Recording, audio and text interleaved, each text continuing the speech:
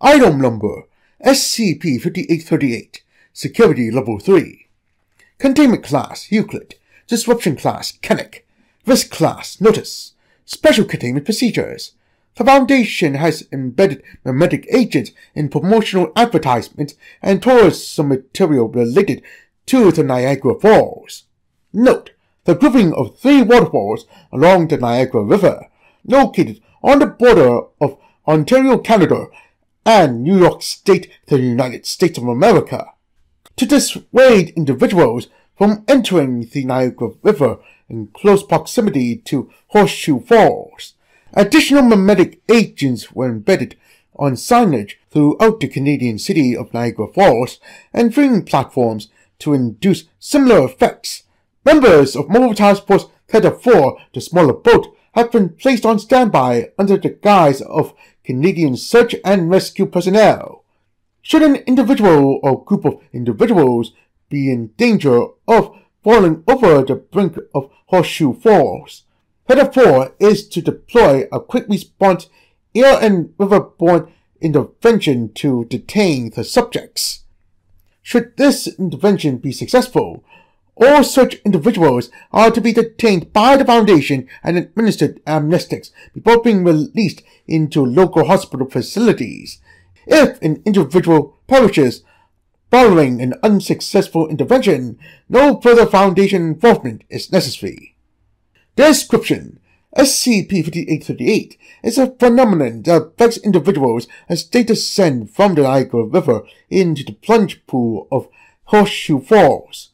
When an individual is swept over the brink of Horseshoe Falls, between 2 to 6 SCP-5838-1 instances will manifest in close proximity to them. SCP-5838 instances resemble members of the Ursus americanus species, North American black bears. Upon manifestation, SCP-5838-1 instances will attempt to surround the falling individual with their bodies. In all but one recorded case, see Addendum A1. The protection afforded by the SCP-5838-1 instances ensured the descent was not fatal to the individuals. Note: falling individuals protected by SCP-5838-1 instances still suffer a variety of injuries ranging from minor to life-threatening. However, the impact routinely results in the deaths of all manifested SCP-5838-1 instances.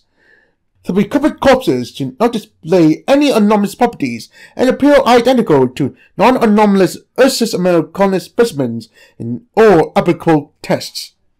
Addendum A1.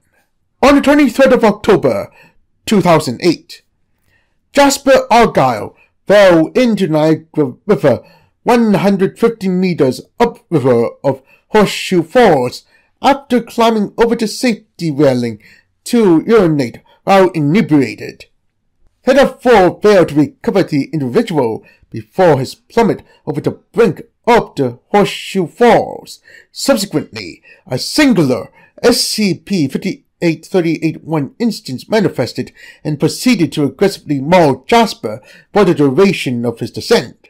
The severely damaged corpse of Jasper Argyle was recovered, while the SCP-5838-1 instance survived and evaded capture.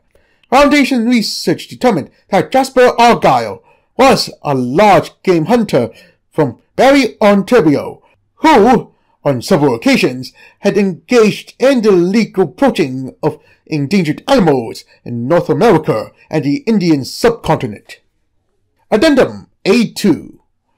On the 4th of June, 2011, between 70 and 120 semi-corporeal entities composed of water vapor and resembling members of the Ursus americanus species in shape and dimension emerged from the plunge pool of Horseshoe Falls over a period of approximately 1 hour. These entities, designated SCP-5838-2, displayed high social behavior during the following 4 hours. This concluded when 3 animals, an adult Ursus americanus and 2 accompanying cubs, was seen progressing along the rocky outcropping on the Canadian side of Horseshoe Falls plunge pool. Upon their arrival, the SCP-5838-2 entities conglomerated around the three specimens. The juvenile cubs were coaxed towards the entities by the adult, at which point the grouped SCP-5838-2 entities proceeded to bow their heads towards the trio. Subsequently, individual SCP-5838-2 entities approached the cubs and engaged in playful behavior for a period of 20 minutes. Following this display, all SCP-5838-2 entities moved towards the waterfall, whereupon the recognizable form of the bodies dissipated. Foundation personnel disseminated misinformation that the apparent manifestations were the result of an experimental light show. The following text was later found engraved in the rock formerly occupied by the Ursus americanus specimen. Addendum A1, engraving transcription. Safe in the barrel. When you are faced with a terrifying drop, know that we will be there to bear you away safely from all harm. The Obearwatch command. But still, stay away from the falls, please.